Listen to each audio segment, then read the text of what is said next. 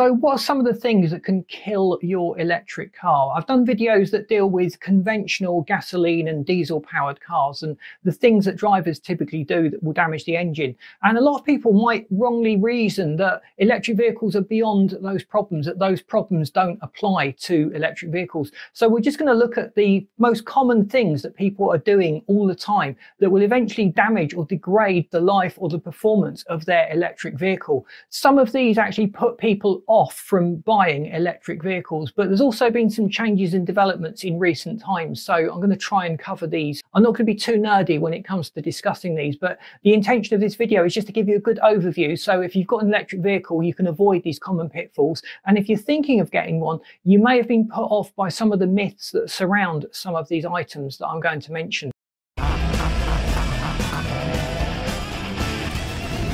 So the power plant within an electric vehicle is basically batteries. So you've got something there that you don't generally have to rely on too much in conventional cars, although there are still batteries in conventional cars and these things do affect batteries to some extent.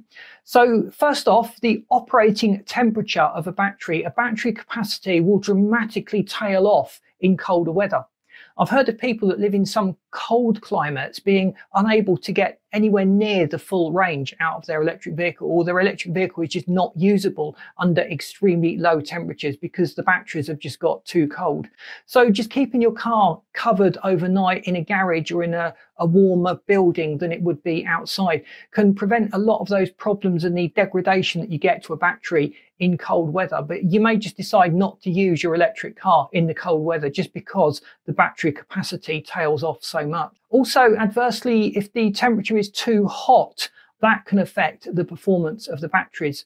So keep an eye on the operating temperatures. If you're getting warnings coming up on the dashboard or it's backing off on the performance, maybe you just need to slow up a little bit, stop putting as much heat into the battery system by demanding excessive discharges with your driving. So just being aware of that. Maybe in very hot regions in the summertime, you'll be outside of those safe operating parameters, and that may be impacting a little bit on the performance of your electric car. But again, a lot of people talk about rapid charging. Now, rapid charging on batteries does cause degradation. So the type of battery you have certainly will play a role in its ability to take on fast charges. But a key takeaway here is to follow the instructions that come with your electric vehicle for the battery pack that you've got installed. Now, some models have changed over the years. So frequent fast charging to 100% will often degrade those older style of batteries. There are new batteries being fitted to electric vehicles that need to be kept roughly to the 100% charge or fully charged with each cycle. So that's really why it's just important to follow the instructions.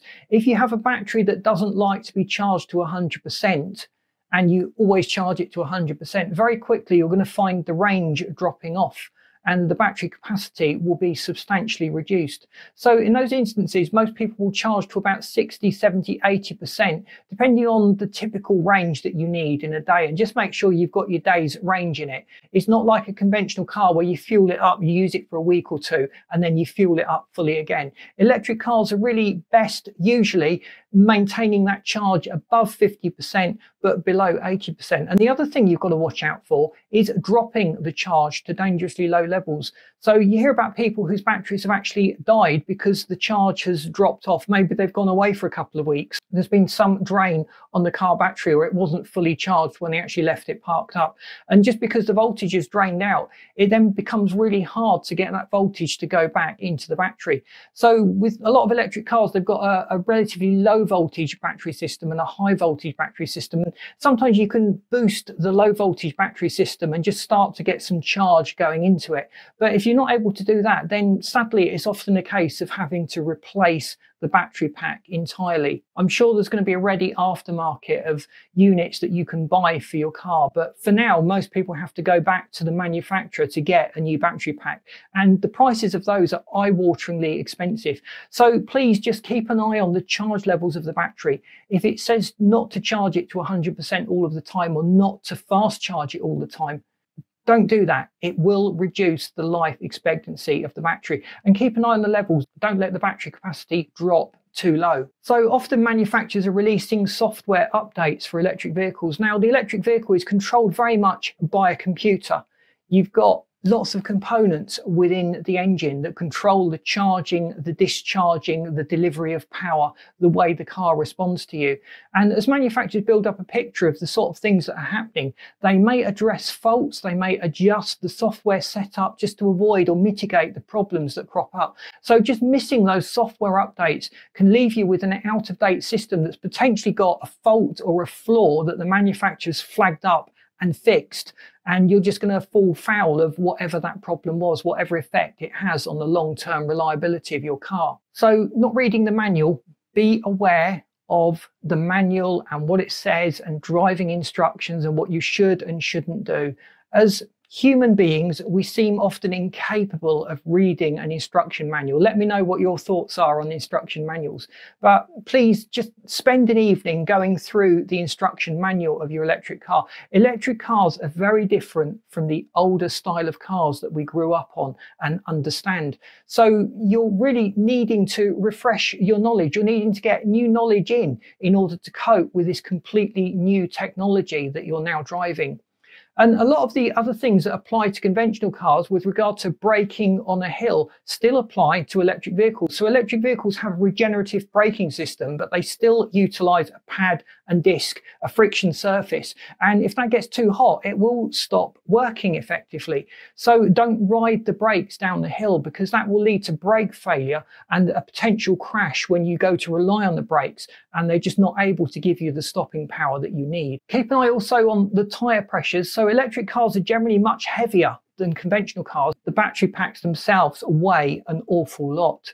So the tyres are doing a lot more work. So observe the correct pressures, which are generally much higher than maybe you would have used on your older family gasoline or diesel powered car. The tyre pressures may be much higher than what you're perhaps used to on the old style of family car. And just fastidiously maintain those tyre pressures. Make sure you get the recommended tyres. Electric vehicle tyres are a different style of construction to the conventional cars. The torque delivery from the engine is completely different. You'll want something to deaden the road noise because you've not got the engine note drowning out the road noise. So most electric car tyres have some sort of sound deadening material inside them to mitigate that problem that you would have. And the tread patterns are very specifically designed to aid the smooth delivery of the electrical power, the torque that you're getting from the electric motors. So I hope this has been useful to you. Let me know what your thoughts are on electric vehicles. Have you got one? Are you considering buying one? Have you been guilty of any of these things that have been flagged up in this video? And have I missed any off? I've not got an electric vehicle yet, so I don't know how to damage them and kill them fully. I just go by things that our members have told us and our viewers and our readers. So please give me your feedback. Let me know what your thoughts are on this topic. Are there any other ways of killing an electric car that people maybe need to be made aware of? And thanks for watching. Please boot that like button, because that really does help us to get out there. And I've lined this video up for you that you should find interesting. And if you haven't subscribed, please do so, because we'd love you to stay tuned. Thanks for watching.